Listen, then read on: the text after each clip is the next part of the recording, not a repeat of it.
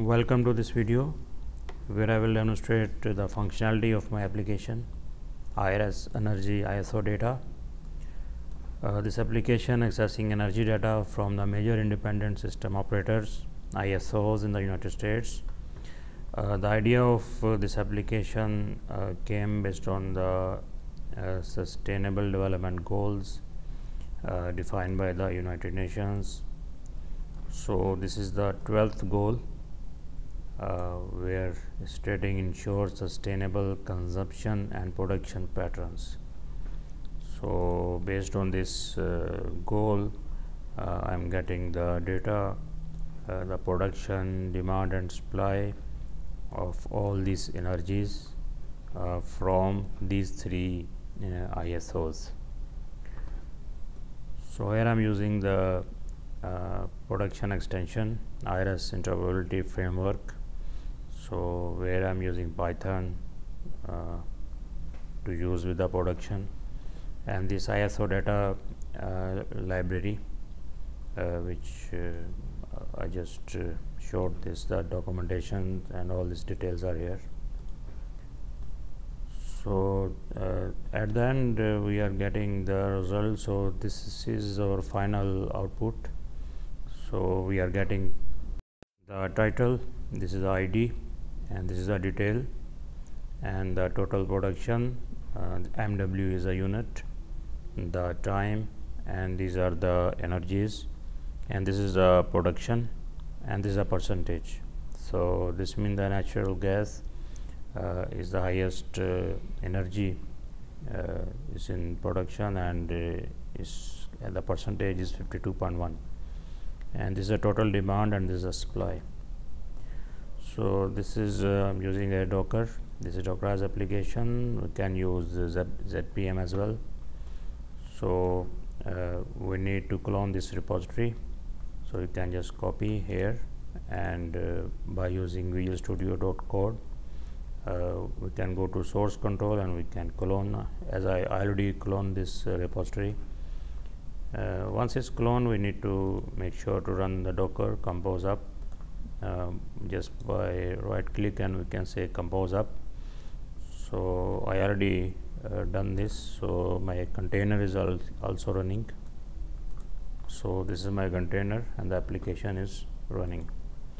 So let's start the let's go to the application, and then I'll come back to the source.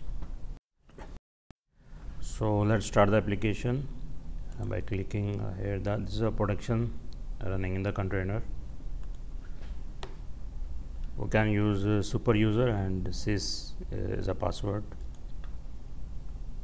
Okay, this is our production. It contains three business services. This is California service, IS1 and PGM service. These are all three ISOs, and this is our process which filtered the data and transferring it to the operation. So we have these three operations, and these operations at the end will write the data in the text file. So let's start the production. Okay, our production is started. So all the in these services, process and operations are running now. So let's see the details. Refresh. Okay, so these are the messages for business service. So this is the content.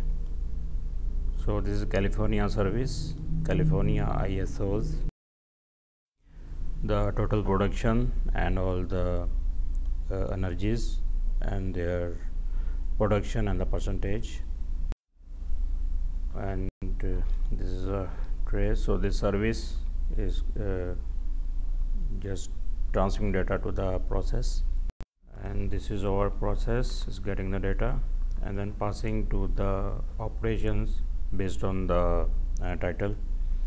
So here is this is calling the California operation, IS1 operation or PGM operation, and this operation at the end writing the files.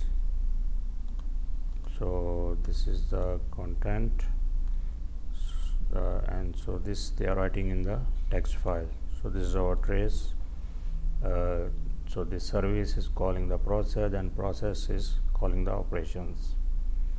So this is the overview of the production. So let's go to the code. So all over these services, process and operations are basically Python libraries. Then these Python libraries connecting to the object-script class, and this class then connected to the production. I'll just show that all the details. So this is a Python, this is our code demo, and this is the ISO data. Actually this application basically cloned by the template by Mr. Ongier. This is let me open it. So this is a interoperability embedded Python. So we have all the details here. So here this is our Python libraries. So this is a business service. So business service is basically this business service is connecting to this business service, which is coming from here.